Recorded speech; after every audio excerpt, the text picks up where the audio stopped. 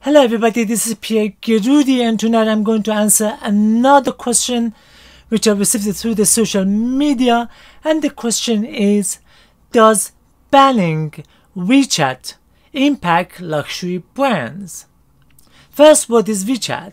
Wechat provides text messaging, voice messaging, one-to-many, video calls and conferencing, video games and video sharing, as well as location sharing, and also Wechat Pay. So you can buy things through the Wechat, which is an app. It's a Chinese app. There are some American brands like Ralph Lauren, Michael Kors have sold through Wechat for years, and even some designer brands advertise on Wechat like Dior in order to reach Chinese luxury buyers in mainland and overseas.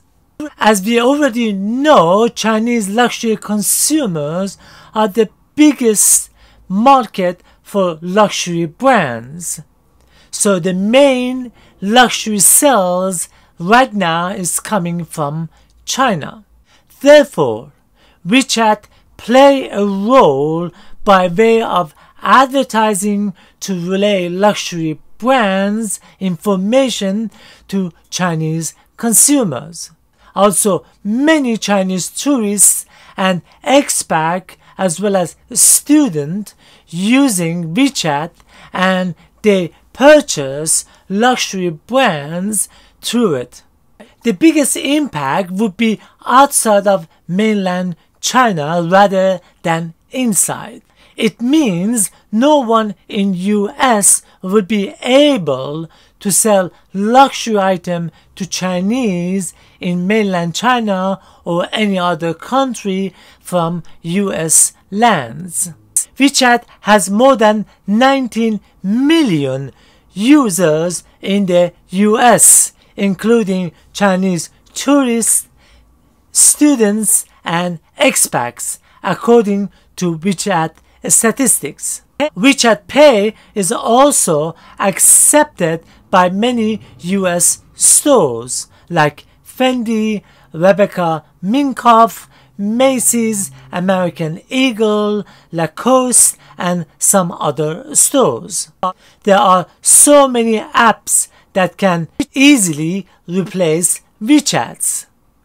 It may create inconvenience for the Chinese tourists, which right now there is no tourists, so tourists doesn't exist because of pandemic, and Chinese expats or students who are living in US. Chinese consumer made up more than a third of total global luxury spending last year, and only 9% of luxury sales happened in mainland China in 2019. With pandemic right now in place, most sales of luxury brands right now happening in mainland China, so naturally there is no Chinese tourists anywhere outside of China. Therefore, there is a flurry of investment by all luxury brands in mainland China, either by making the stores bigger, or they expand the digital sales or the digital advertising, or opening more stores in the cities they don't have. So with banning of Wechat Pay, Chinese will move to Alipay, which is the main competitor of Wechat Pay. Now, quote of the day. Growth is painful, change is painful, but nothing is as painful as staying stuck somewhere you don't belong.